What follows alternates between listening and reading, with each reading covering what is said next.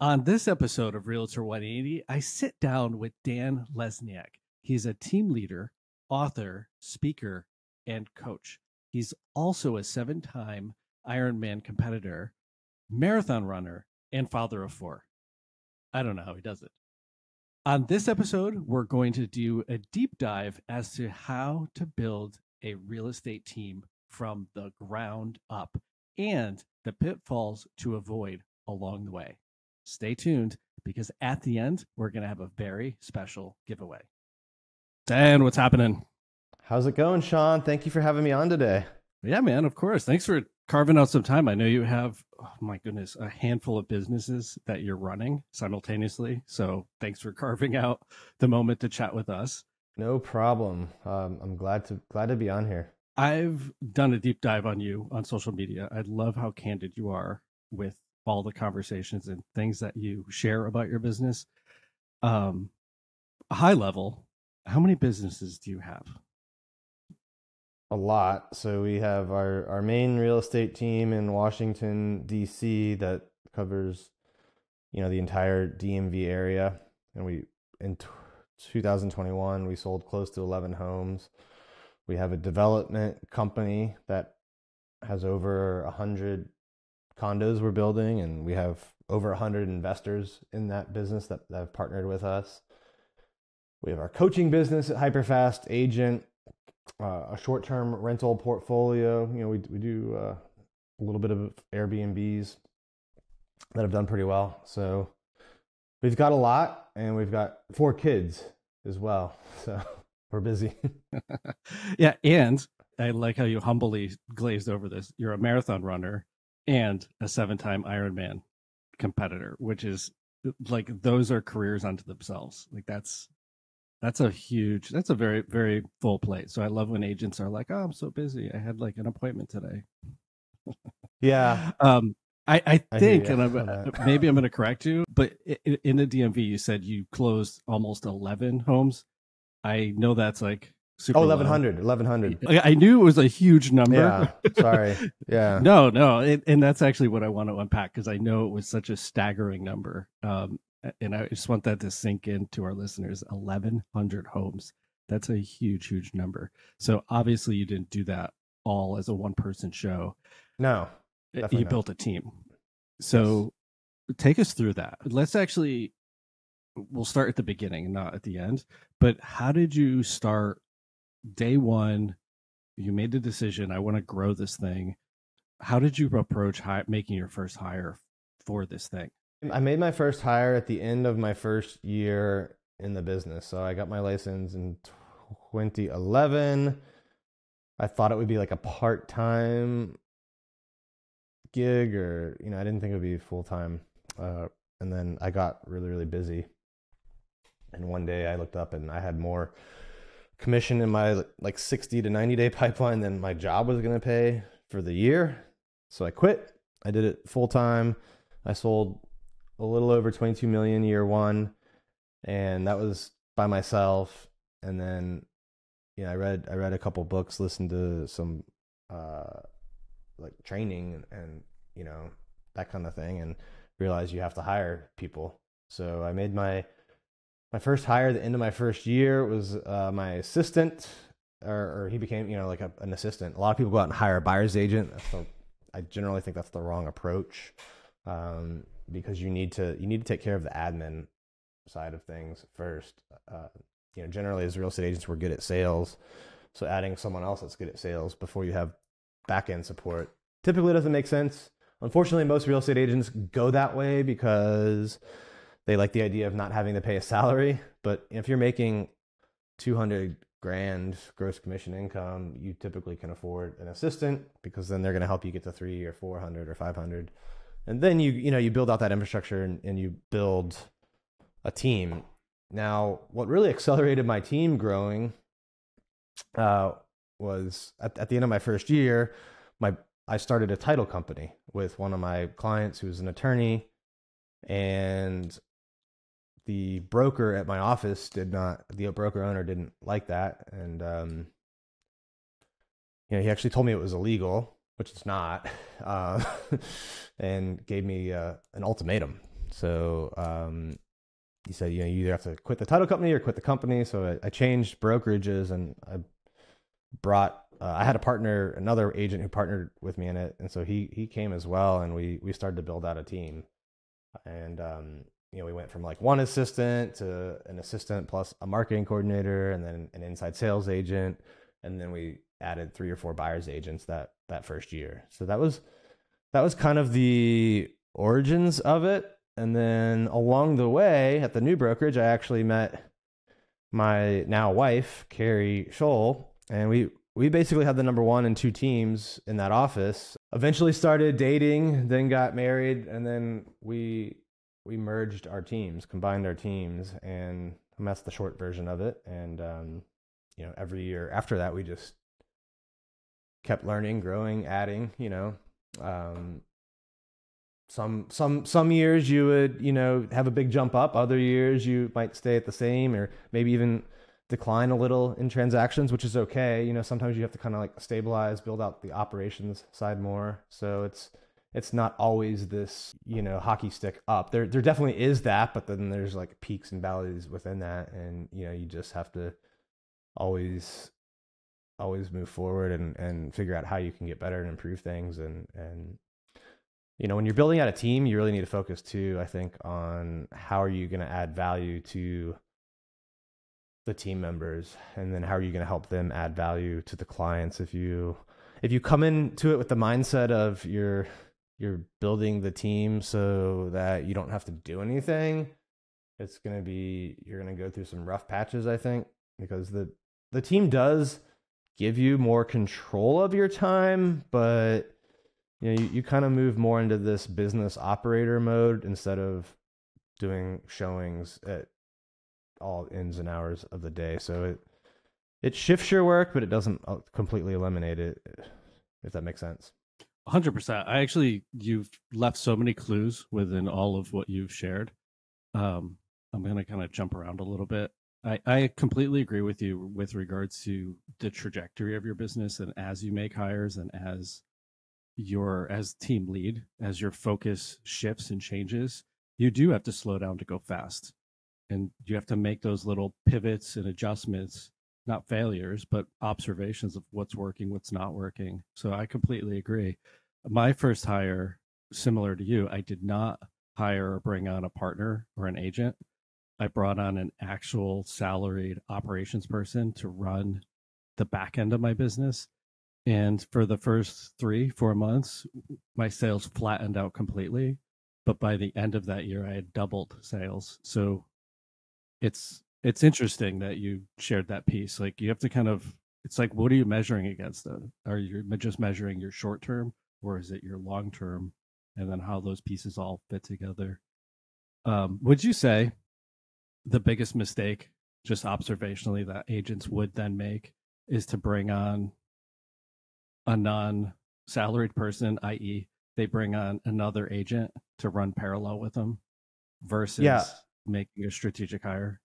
Most people start off that way, unfortunately. Again, they don't want to pay the overhead. And when you do that, now you're the admin for yourself and that agent that you brought on. So it's probably, in most cases, will actually cost you money. You'll probably have this situation where your team volume goes up, but it doesn't go up the same way it could have had you freed yourself of the administrative time.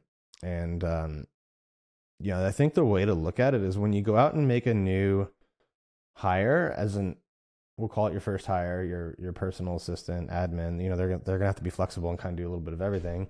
But when you make that first hire, it's going to take 2, 3, or 4 months for you to kind of typically realize the benefit of it, right? Because you have to spend money on them up front, and then you have to train them up on what to do. So you're putting time and money into this person in the hopes that once you get through that first 30, 60 days, they will then allow you to have more time, which will increase your business. So there's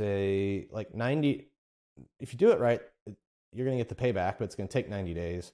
unfortunately, most real estate agents are only focused on 30 days in. You see the same thing with leads, right? When they get internet leads come in, or if they're ready to buy today, the agent can handle it. If it's someone that has to be followed up with for a year before they're going to buy, they typically lose out on that. Unfortunately, 90% of the leads that come in are 30 days and out. So agents think that the marketing doesn't work when really it's just a follow-up problem. And so it's all about delayed gratification and being willing to put in time and money into something now, knowing that the payback is going to be 10x, but not for 90 days.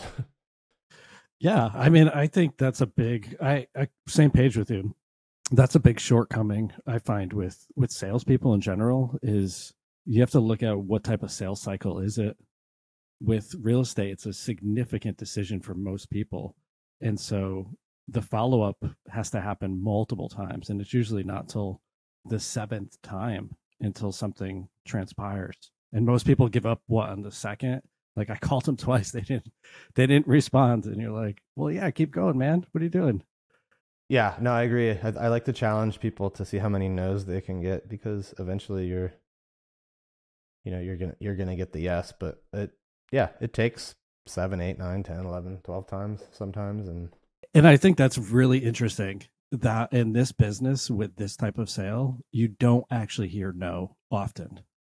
They usually ghost you. They're aloof with their answers, or it's a timing thing. It's a conditional thing. They have to save for their down payment, or they have to strategically do something before they do this next move. And so it's not actually a no, but I think some agents they don't know how to handle that, and they give up. And it's like if you just have a system and follow up, that's where your money's ultimately going to be made for sure. And to go back with what you were sharing regarding hiring and agents, 2 agents coming together, you're right, they'll double their book of business overnight. But if they don't have the infrastructure, that's short lived. And I in addition to, you can't multiply it, because as soon as you add a third component to it, it starts falling apart, because to your point, you're the admin. Like you're now doing all this other work plus sales, plus you're not changing your job title, you're adding to your job title, that's a huge mistake. Yeah, definitely. I mean, yeah, you see it all the time. And or the other thing you'll see is they do hire their admin, but they wait too long, and so now they're in a situation where they're really, really busy and they need it, so they lower their standards, right? And they probably take someone who's less qualified, and then they're busy, so they don't put the time into training them, so that person quits or gets fired pretty soon, and then they say like, oh, it doesn't work. Well, no, it does work. You just didn't put the time and training into this person, and you probably compromised on who you should have hired, and most of the time, a lot of the stuff we do doesn't work on the first time anyway. Like my first assistant didn't work out, not because of him, because of me. And that took me 60 days to learn that lesson, but then it ended up being a better situation. He actually went on to have a great career in real estate, and I figured it out the second time. So just because your first hire doesn't work out doesn't mean that overall it's not the right thing to do. Yeah, and within that, I think one distinction, and I'm not sure if people caught this, is you took ownership of it, and that's huge. Of not playing the blame game and pointing fingers, but just acknowledging like, I could have done this better, and I'll do this the next time around. That's how we learn, instead of, oh, it was their fault. They didn't execute on this. They didn't learn fast enough. They didn't XYZ. Yeah, I think you get experiences from making mistakes. And so if you're not out there actually trying stuff, you're going to not learn as quick. In terms of your structure, let's say an agent starting listening to this and they want to build a team. So we'll do the Dan structure of building a team. So there's you build up enough base of revenue or pipeline, and then you hire an admin to support you on the back end. Who's your next hire after that? An inside sales agent.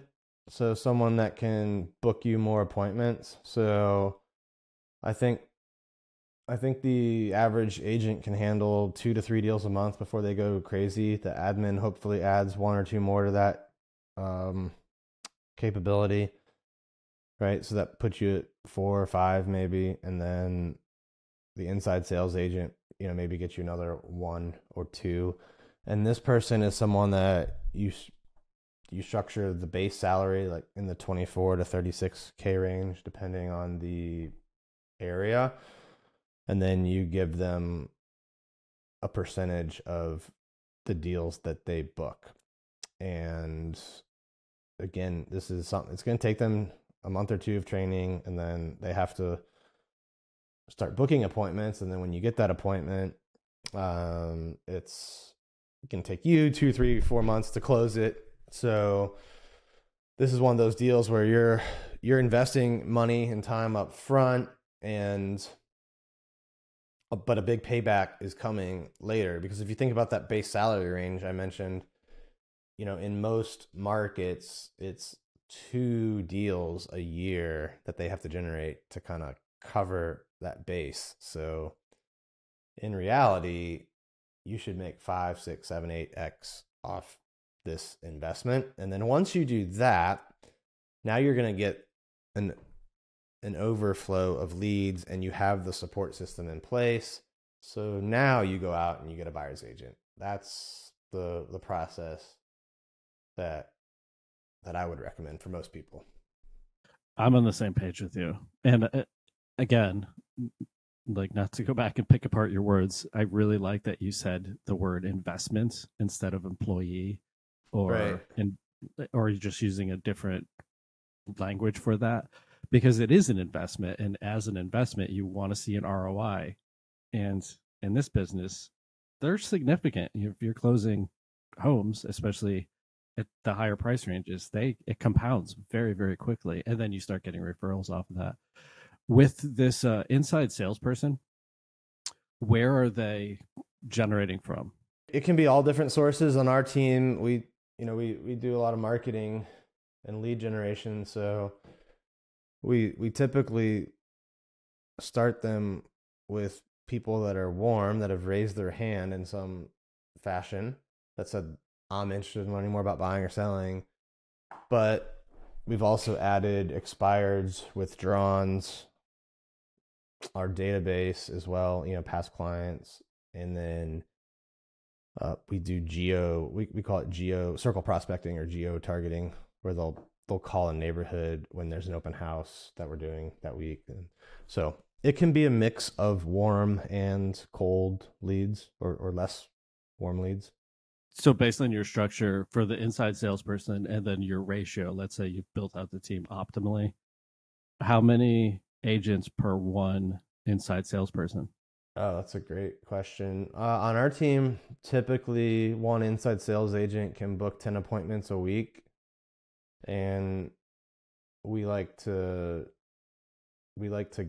give our agents at least 1 appointment a week. So, but more when we can. And so we try to be above that. So I think one inside sales agent can support 5 agents, and probably at that level give them 2 appointments a week. Okay. And then who's after that? So you have your principal agent, your operations person, your inside person. Now you have an additional agent. What do you do? What's your next strategic You'd move? probably hire what we call a partner agent or a listing agent. So this would be someone that would work more closely with you than a buyer's agent. You might have them on a salary plus bonus structure, and you're going to be trying to drive your high value listings, high value like repeat buyer clients to them to free up more of your time, because you're going to have to start to get in a manager role, right? So you still want to interact with the clients, you still want to drive leads, but then you want to hand them off to someone that's worked closely with you, that you've trained, that's on a salary plus bonus structure. That's going to drive up the percentage that you're able to keep, and then free your time to start being a manager and trainer of the agents. at a certain point, I think when you get to around 10 agents, maybe more for some, you're probably going to have to look at hiring a sales manager, someone to help manage and train the agents, onboard new ones and, manage the current ones. And I think that typically will happen at 10 or more agents, somewhere in that range. So many good nuggets there. I want to be sitting here with just drawing out the map. I love that you've actually given the numbers of basically when this happens, you can then make this next strategic move. So people can literally use this as a roadmap. So once you get to that point, do you then duplicate this and move to another market? Or what's your next line of growth at that point? Which is at that point, you're doing a significant amount of volume daily. You have a lot of activities happening. Probably 20 to 30 deals a month at this point. You could go into another market. That, some people have done that, or you can just keep building where you are. You're going to have to, eventually you're going to have to get managers for your inside sales team, right? You're going to have to get a manager for your marketing team. You'll probably have to hire an HR/recruiting person, and then think about like a chief operating officer. So you're kind of moving from, you've built out all the departments, you're putting in department heads or managers, and then now you have to start thinking like C-level type people, people that can lead groups of 5 to 10 or more. Once you do that, you could do the expansion model and have, your core team is kind of the hub, and then you build off different spokes and find partners in other markets. I think there's definitely some examples of people that have done that nationwide and gotten into multiple markets. It's just, I think there's a lot of challenges with that too. It depends on, like, at some places where you're at, you have to pay, a market cap to one franchise owner in this state, and then when you move to another one, another. So there's all sorts of decisions and things to make at that point. But once you're at that level where you have 2 or 3 or 4 good leaders, I think your options expand. You can look at different markets. I think people in general, though, people probably do it too soon before they've built out, the core. So I think we all get that shiny object syndrome where we see something that else. Is the worst. We move away when we needed to stay for just a little bit longer. For sure. That's a great point, is the shiny objects. And you have 2 budgets. You have the financial, and then you have your time, and trying to weigh and balance, do I have the time to do this? And do we have the financial means to sustain doing this new project over time? Do you think at that level, which is a pretty high level at that moment, that's your biggest challenge, is just the distractions of having a business that large? Or are there other components that start weighing in? No, I think it's a really challenging problem is how to avoid the dangers of the distractions, and to not move into other things. And if you do move into other things, you really need to make sure you have good partners in those areas or those other lines that you're moving into. And you're probably going to be best utilized if you can expand in a way that takes advantage of what you're good at, and you have someone else that's filling the gaps of the things you're not good at or don't want to do. For most real estate agents at this level, you're probably good at the marketing and the lead generation side of things. So when you do expand, you want to make sure that you're able to focus on what you're good at, and you've got good partners in the original business you built and good partners in the new areas you're moving into. What's your filter? If I came to you today and said, hey, Dan, here's an amazing project. Here's a new concept, a new idea. What's your filter for deciding, is this a shiny object or is this really a viable direction we should go? Yeah, no, you need to look at the deal itself. The business is a good idea, but then you really need to vet the operator, make sure they've got a track record of success, make sure that they're really successful in another area like that, or that they're successful in what they're bringing to you. Because people with track records of success typically continue to have success.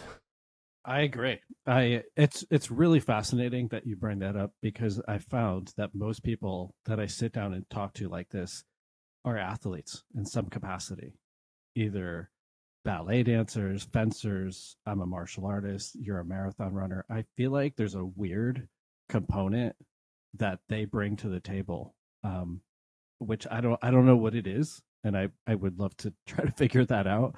But I think there's something about physical hard work that changes your brain and how you approach problems. And also, if you're competing, you have to learn how to lose and figure out it doesn't define me. It's just something that's going to happen. Do you find a similar parallel for yourself with training? Yeah, and applying no, it to I agree. business? Like when we're hiring, we count success. And like if we're hiring a new agent, we definitely, like, we don't hold it against them that they don't have success in being an agent yet. Like if they have a proven track record in something else, if they've done challenging things, like, you know, if they've climbed Mount Everest. I mean, that's an extreme example. I haven't met any agents that have done that yet, but I don't think I've met anybody who's done that. I'd like to. yeah, I met someone who was going to do it, and then the pandemic like threw a wrench in those plans. But yeah, people that have a track record in other areas, especially if it's physical, right? Like we live a very comfortable life as 21st century Americans, right? Or people in the Western world. And if you, it's the ease of our comfort has accelerated very, very quickly. You know, if you look back just 200 years ago, you had to farm and like go kill your food. Now, and then it moved to like, okay, you can go to the grocery store. Now you just pick up your smartphone and Amazon delivers you food from your couch. Right. Or you go on Uber and they deliver you cooked food. So we live a very, very comfortable life, and it's getting harder to find people that have done things that might make you uncomfortable. And, you know, marathons, fitness challenges, Ironmans, bike rides, whatever it is, right? These endurance things, I kind of look at them as a micro simulation of what everyday life used to be like a couple hundred years ago. So I think the people that have been through it have a proven track record to handle discomfort. And certainly when you're trying to work with a buyer, trying to work with a seller, like discomfort is going to come up. And the people that have sought out things that will bring them discomfort and worked through it probably are a higher bet of success than the ones who haven't. I'm not saying that you have to go run a marathon before you can sell a house. I just think it certainly adds to the likelihood that you will succeed. You know, again, people that haven't been through these kind of things can certainly still succeed. I just think it's the ones that have done it are more likely. Yeah, I mean, I think it shows character, because most people can't just get up, walk out the front door and run a marathon. It first obviously takes the decision to do it, and then it takes a training schedule. It typically requires a coach, and then you have to monitor your diet and when you're training, what you're eating, how often you're doing this thing. It's not an overnight success to go and run a marathon, regardless of how you finish. It's all these micro wins and failures to get to that point. So I completely agree. My background again, it's martial arts, and you don't need a black belt to sell a house. Right. The Getting kicked in the face. Yeah. That's what it feels like. You hear enough right. no's. Yeah. Or you have like your biggest deal of the year just blow up. You're like, yeah, that's pretty much what it feels like. But in training in any capacity, I feel that it just teaches you to invest your time in the training, and then the event, whatever that is, the competition, those results will just show up from your training. And so if you're a realtor and you're doing open houses, if you invest your time in doing really high quality open houses, the new buyers coming to meet you they'll just come to fruition. You'll start generating sales from that. And I don't see a dissimilarity between the two. You obviously had a very insanely huge year when you got into the business. Were you a marathon runner at that point, or what was your secret sauce? How did you build a pipeline that big, that quick to get to that point? Those are big numbers you were putting up. No, I had run a few marathons prior to that, but I actually I have a Navy background. Did a couple tours on a submarine, then worked at the Pentagon. I got out as a defense contractor. Was getting my MBA at Georgetown while I was working at the Pentagon and my contracting job after I had gotten out of the Navy. And I always thought I would get this dream job. For MBA people always want to go work for like McKinsey, BCG, Bain, all these strategy consulting jobs. And this was in 2011. They weren't really hiring a lot. I did a lot of interviews, but didn't get any offers. And one of the interviewers told me that they thought I was good from a technical and problem solving point of view, but they questioned if I would be good at sales, and that this job involved a lot of sales. So I said, well, what should I do? He said, go get some experience. Yeah. Go get some experience in something that's completely different and then apply in a year from now. So I was buying another home in Washington, DC, Arlington area, decided to get my real estate license. And I thought it would be like a family and friends or just used for myself kind of deal. But then this kind of happened, and I thought, well, maybe I'll market to my building.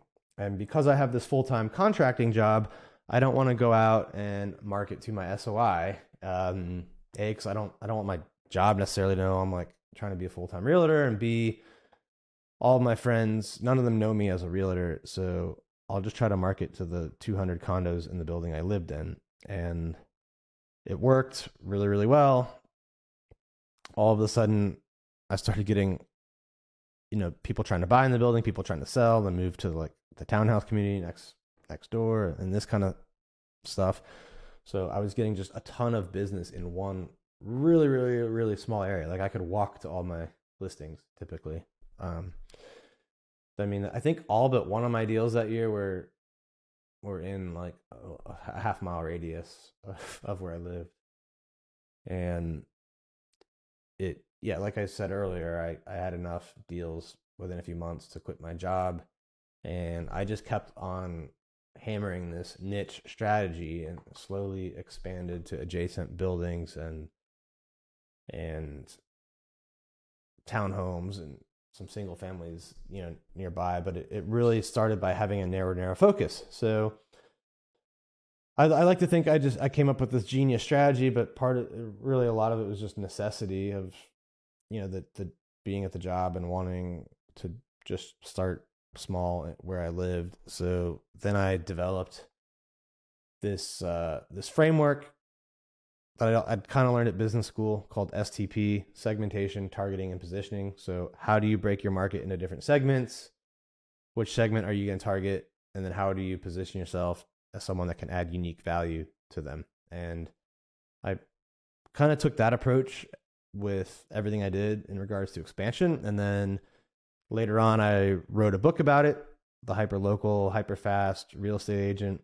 And I'd kind of like describe my overall framework in there, how I got each deal my first year, how I work through issues and closing them. And that book did really, really well on Amazon and other places we sold, Barnes and Nobles. And that kind of led to our coaching program, the Hyperfast Agent coaching program. So I had no idea what I was getting into. I just knew I wanted to get good at sales so I could go reapply to some other jobs. And then I got good enough that I didn't think about applying there ever again. So, so you actually touched on a couple really, I think, important things, which again, you pass over so casually, but I think there's really like golden nuggets in there. Is you had a niche and you didn't get distracted by shiny objects. You literally said all your deals were within a half mile.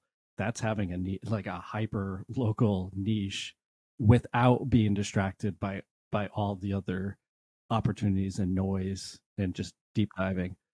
And I also feel this is an important thing as well, is when you're brand new and starting out, I had the same challenge. Is I worked previously for an affluent athletic club. So I was connected to a lot of CEOs and C-suite executives. The problem was they didn't know me as a realtor. And so I couldn't go into this business brand new saying that I can sell these homes and do these things because I had no track record. So I didn't want to blow out my lead list that way. So similar to you, is I went and met strangers who didn't know me. And so when I introduced myself as a realtor, they just only knew me then as a realtor. And that gave me a huge advantage because later, the next step for me, once I did have a book of business and I had this track record of performance, then I was able to go back to the first group who actually already knew me. And I was able to put up my numbers and say, I'm helping all these people. I'm helping these families. I've done this. And then that first group then started trusting me to do sales. And that's how my personal business evolved. And so I think as a brand new agent listening to this, there's the way you did it, Dan, was very strategic and incredibly smart because you just kept digging. The well was giving you water and you just kept going back to that well and digging it a little bit deeper, which is brilliant. Yeah, if it's working, do more of it, right? It's really funny. I think, and I've done this and I've been guilty of it, is you do this thing, you do it a lot, you continue to do it, it gets you really busy, you have money, so you invest in this other thing that you hope is going to get you more revenue. It winds up not.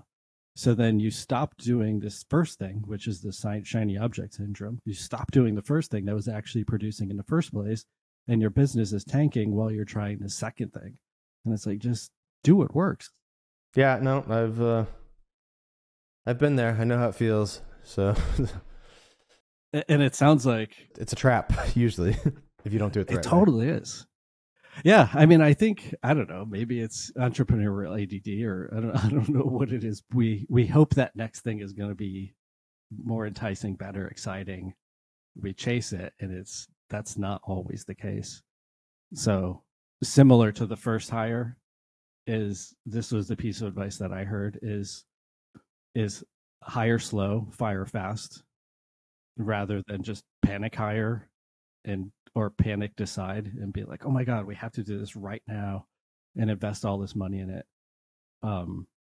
What would you say in the early, let's say your first 1 to 5 years, what was like your biggest, I'm going to frame it in a nice way, but your biggest learning experience? Like, what was the biggest blunder you did? And you're like, oh gosh, I wish I had a time machine to do that one over, but I learned something from it. I would say consistently the one thing is really, if you're going to bring in partners, you have to really vet them. Like, it's better to go slower, take more time studying, take more time up front on contracts and thinking about exit scenarios, and really before you start partnerships or new ventures with people, really do your homework up front and make sure they are going to bring as much to the table, as you, or at least in proportion to how the agreement is structured as well. We've had one or two times where a partner let us down, and you spend so much emotional energy and time dealing with that it, it's going to take away from the other things you're doing that are successful. So it would be to vet your partners hard, really, really hard. That sounds like a painful learning experience there. I agree. I mean, I feel like, and I've done it as myself, is we have these contracts that are positioned 5 pages of how everything's going to turn out amazing, but we only have like one sentence if it's going to go south. Whereas we should have an equal 5 pages of how are we going to divide this thing when it goes south, because statistically there's a decent probability that it potentially will.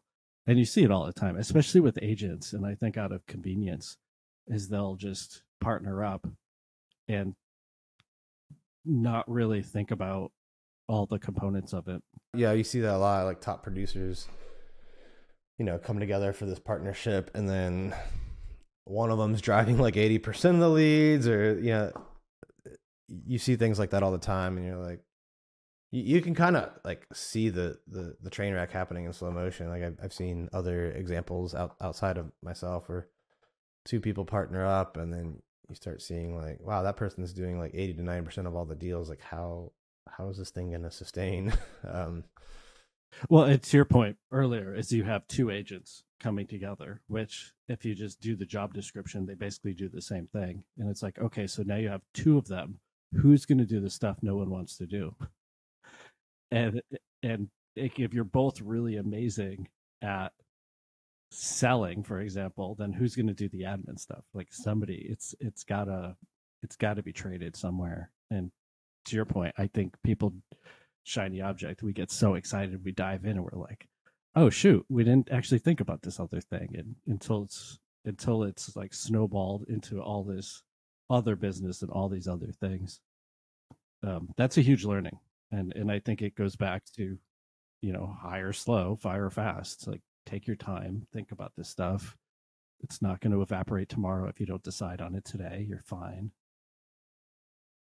With coaching, which I feel like we could sit down for another full hour and talk about just that segment, which I love that you got into that, because it feels like you have a lot of great experiences to share. But with coaching, when agents are coming to you, what are their big suite of problems that they're trying to overcome? We have a lot of online courses and things that are good for all agents, new, middle, team leaders. Those are all at hyperfastagent.com. But for our mastermind program that we have, we're really focused on agents that want to scale. So these are typically people doing, as a solo agent, 2 to 3 deals a month, or maybe they have a small team and they want to learn how to scale. And we want to kind of give them the path to get there. So for most of them, it's how do you do more deals, but while at the same time getting out of production and moving more into like a business owner / operator. So that's the typical agent that we are helping in our mastermind program. Like, how do you build out these systems, the teams, the accountability, all that stuff. Yeah, I love that you have all these training components, the books, obviously, and then the coaching piece. That's actually a perfect way to wrap it up. Listen, I want to do something really unique and special for our listeners. What I'll do is, let's say 30 days after this airs, we'll run a promotion on social media. You'll have to look around, poke around, figure out where it is. Likely it'll be on Instagram, but I'm going to buy 3 copies of your book, and we're going to give it to 3 listeners. And so they'll just have to figure out how to figure that out. It'll be in the description somewhere. Dan, I certainly appreciate your time and you sharing so candidly how you developed and grew your businesses. That's really incredible. And I feel like we've barely scratched on the surface of all of that you do. So thank you so much for your time. Oh, thank you. This was a blast. I hope the listeners got some value out of it, and hope everyone has an amazing 2023. I think there's going to be a lot of opportunity out there for the agents that work hard and work on their sales skills, work on their business skills. I agree. I think there's going to be more opportunity in 2023 than there's been previously, because the people who have strategically put the right things in place, there's going to be a significant amount of opportunities for them. Yeah, I couldn't agree more. Well, thanks again. I really appreciate being on the show today. And if there's anything I can do to help you or your listeners ever, let me know. Sounds like a plan. Appreciate it.